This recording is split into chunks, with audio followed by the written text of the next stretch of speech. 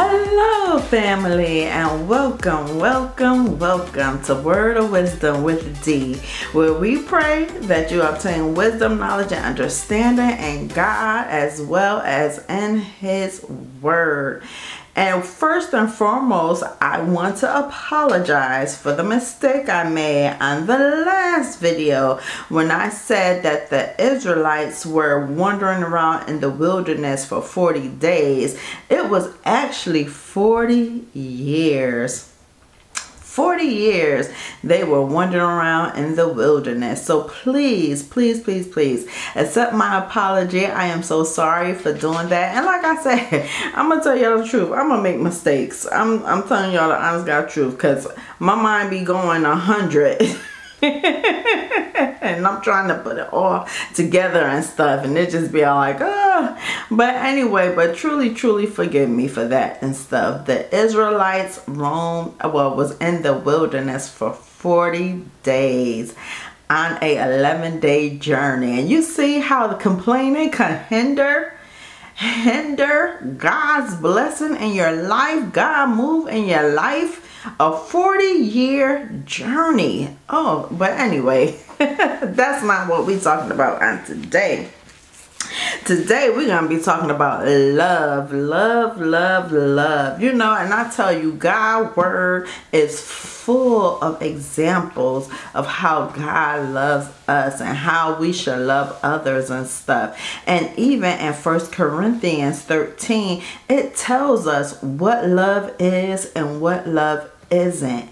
And that is what I'm getting ready to read to you. Is that 1 Corinthians chapter 13 verse 4, and this is the New Living Translation, and it lets us know that love is patient and kind. Love is not jealous or boastful or proud or rude. It does not demand its own way. It is not irritable, and it keeps no record of being wronged. It does not rejoice about injustice, but rejoice whenever the truth wins out. Love never gives up, never loses faith, is always hopeful, and endures through every circumstance. And that is what the Word of God is telling us that love is. And you know how God had got me on love, because I know on last week I was talking about also was selfishness. And I said, God, let me look into this more about selfishness. And so I was looking into it, and it brought me to like a couple of verses and stuff like that. But it wasn't settling in my spirit. It wasn't like, you know, this is the scripture I want you to talk about. So to be honest with you, I don't know how I stumbled. Well, I know the Lord directed me to this verse of love and stuff, but I just wanted to point out where it lets us know in verse 5 that love, it does not demand its own way. It does not demand its own way. And I was all like, wow, that's what God is telling me. When you're selfish, you're lacking in love.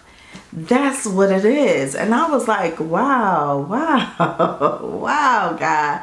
Because you're thinking about yourself and everything. And like I said, you know, with us being believers and Christians of God, this walk that we're in with Jesus, with God, with our being a child of God, is much bigger than us.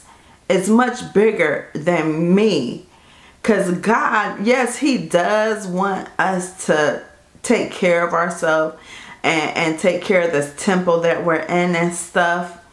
But He don't want your focus to be on yourself.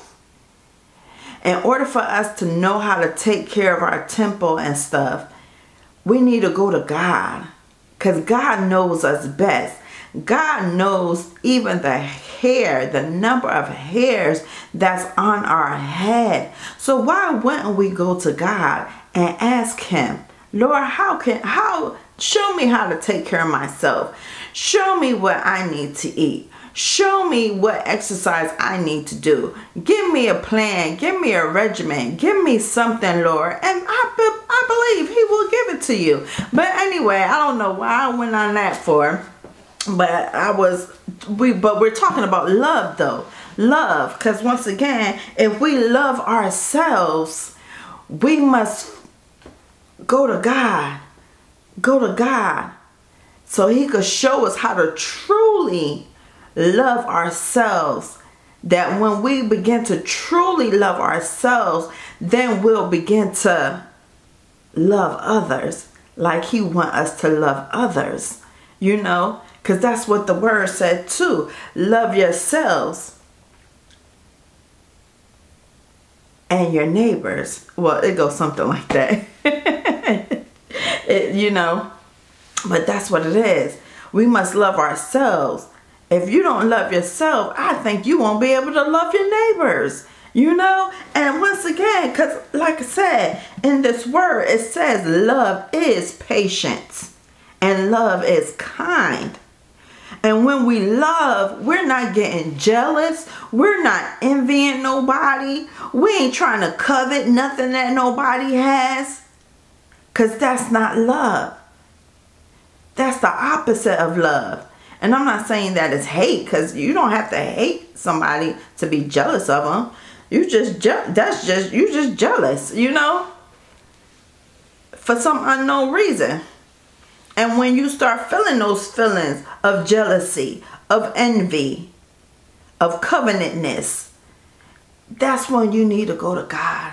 God, for some ungodly reason, I am jealous of brother so-and-so.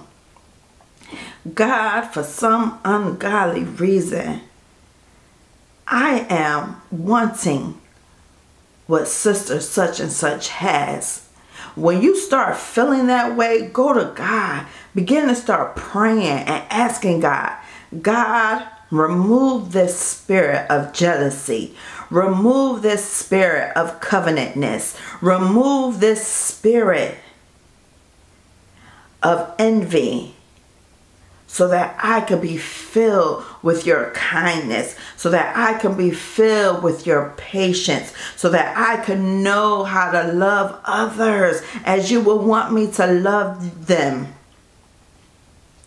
And because we can't have this kind of love unless it's through the Father, unless it's through the Holy Spirit that is within us. That's what's going to help us to love to this degree as the Bible tells us to love. Because once again, it says love never gives up. So when you fail, when you stumble, when something is going wrong, when situations ain't looking like it's supposed to be, don't give up. Because of the love you have inside of you will not allow you to give up on that person, will not allow you to give up on yourself, will not allow you to give up on the circumstance, will not allow you to give up. Because love is always hopeful. That means you have that hope, you have that trust, you have that faith that God has given you, instilled in you, instilled inside of you. That love, that's what it is. And it also say that we will never lose faith, which I already say, and we'll endure through every circumstance. It's letting us know that we'll keep pushing, we'll keep going because of that love, because we know that what's in us will allow us to keep going, which is the Holy Spirit. And I wanted to read this one verse about Romans. In Romans. It's in Romans 5:5, which talks about love and stuff. And right here it tells us, and once again, this is the New Living Translation. It says, and in this hope will not lead to disappointment. So what is this hope? This hope is the hope of our salvation. This hope is the hope of the faith we have in Christ, the faith that we believe in Jesus Christ. That hope, this hope, will not lead us to disappointment. The hope that we have in our Heavenly Father will not disappoint us. For we know how dearly God loves us. So we should know that God loves us, because He has given us the Holy Spirit to fill our hearts with His love, with God's love. So that's how we get the love of God, is when we allow the Holy Spirit to fill our hearts with God's love, so that we are filled and that we are overflowing with God's love, that we'll be able to share with others the love of God. And that's what it is. Once again, it lets us know that love is patient and kind. Love is not jealous or boastful or proud or rude. That is not love. That is not love. When we have that stinking attitude, that is not love. No. When we're being rude and when we're being proudful, that is not love. When we're being boastful, I got that, you ain't got it. That's not being that's not being love. That's not love. That's being boastful. And it says it does not demand its own way. Once again, it is not irritable. It keeps no record of being wrong. It keeps no record. It keeps no record. Once you forgive and let it go. Now, hey, that sounded so easy, didn't it? Forgive and let it go. But it's going to be a work in progress. And that's why you have the Holy Spirit there to help you and to guide you and to lead you to forgive others. It's there to help you and to not think of yourself. Not thinking of your own ways and how you could get this person to help you, always, trying to figure something out for your own way. That's what the Holy Spirit will help you. It will help you to be patient. The Holy Spirit will help you to be kind. The Holy Spirit will comfort you and guide you. The Holy Spirit is like our personal little personal trainer. That's what the Holy Spirit is. It's our personal trainer to help us to walk this faith walk. And one way, once again, we can walk this faith walk is in love. It says this is the greatest love. This is the greatest kind of love. Because I'm telling y'all the truth, this world, we get love so confusing. It's a word that we throw out so easily. It comes and goes. But few people really know how to love. Few people really know how to love. But once again, we go to God. Go to God. God, show me. Show me how to love this person. Because I know it's some people out here that's kind of hard to love. It really is kind of hard to love them. But if you're pulling your strength from God, He's going to give you the strength. He's going to give you the will. He's going to give you the might to love your enemies. He's going to give it to you. He's going to give it to you to love your neighbors, to love each other. And that was one of God's great commands in the Bible, is to love. Is to love. And I want to read 1 Corinthians 1 through 3, because it lets us know here that without love, what we do don't mean a thing. What we do not mean a thing unless you have that love. So don't do things so that you could boast about it. Don't do things so that you could brag about it. Don't do things so that you could be proud. Look at what I did. Yay. No, don't do things because of that. Do things because of your true, genuine love for others and for people and for God. So, back to 1 Corinthians 13, verses 1 through 3, the New Living Translation. It says, if I could speak all the languages of earth and of angels, but did not love others, I will only be a noisy gong and a clanging cymbal. If I had the gift of prophecy, and if I understood all of God's secret plans, and possessed all the knowledge, and if I had such faith that I could move mountains, but did not love others, I would be nothing. If I gave everything I have to the poor and even sacrificed my body, I could boast about it. But if I didn't love others, I would have gained nothing. So that is our secret ingredient, is love. You could do all the works you want. You could do all like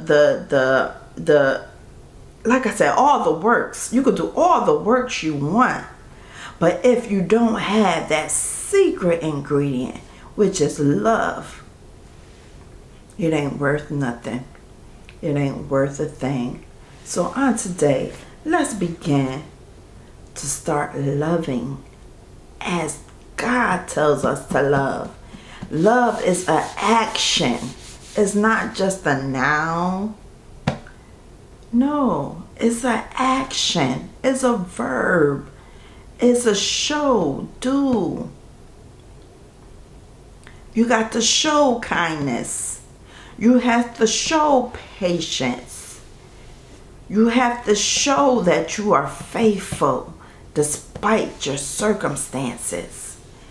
You have to show that you are not giving up, even though you may feel like giving up. I'm telling y'all, it's been times I feel like giving up. But God had instilled in me and poured in me His love. So when His love is within me, it gave me that strength. It gave me that will. It gave me hope that I could keep going, even though it may not look like how I think it should look. But it's going to be okay. It's going to turn around. And that's another verse that God lets us know that all things work together for the good of those who love God. You got to have the love. It's the love. Love Him. Just love Him. Ask Him to pour His love in you so that you could display His love to others and show that love, that kindness, that patience, that endurance, that long suffering, that the fruit of the Spirit, that you may show it. And love is one of the fruits. It's actually the first fruit that is mentioned. Is love.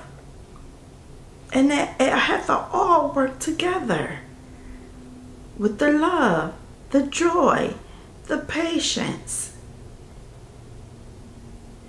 And I want to read this last scripture. In 1 Corinthians 13:13, where it says, 3 things will last forever, which is faith, hope, and love. And the greatest of these is love. So it's letting us know love is that secret ingredient and the most powerful ingredient that God has given us. And like I said, the only way you can obtain it is through God.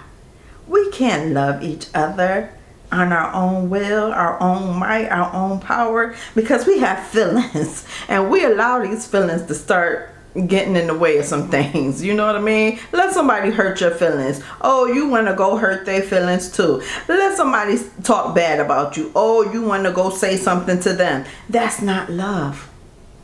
That's not love. That is not love.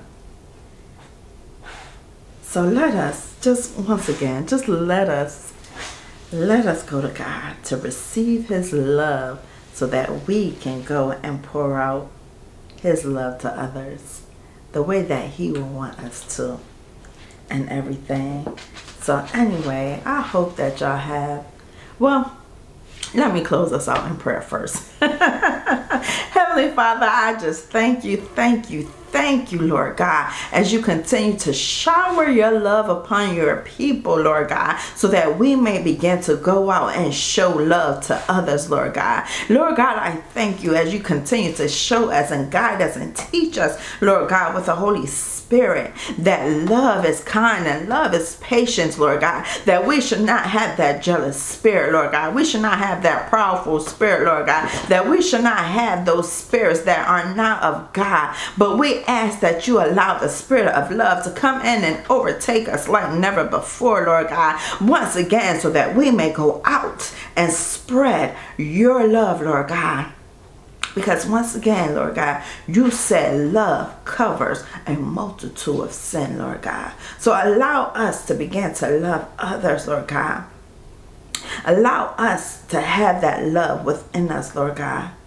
So that when people do for us, when circumstances aren't going the way we think they should go, when things start getting a little funky around us, Lord God, that we may begin to display the love, Lord God, which is the hope, Lord God, which is not giving up, Lord God, which is having the faith in you, Lord God, so that we can continue to display kindness, Lord God, and patience, Lord God, so that we may continue to endure the race, Lord God, that you have set before us with love.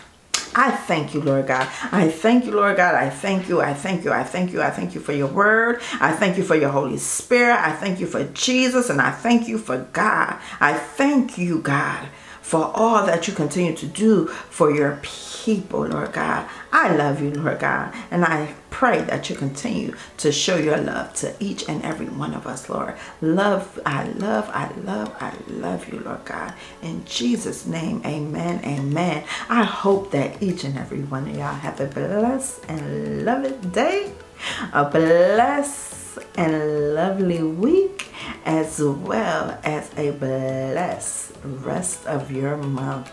I love y'all. Be blessed and have a wonderful, wonderful, wonderful, wonderful day. Be blessed.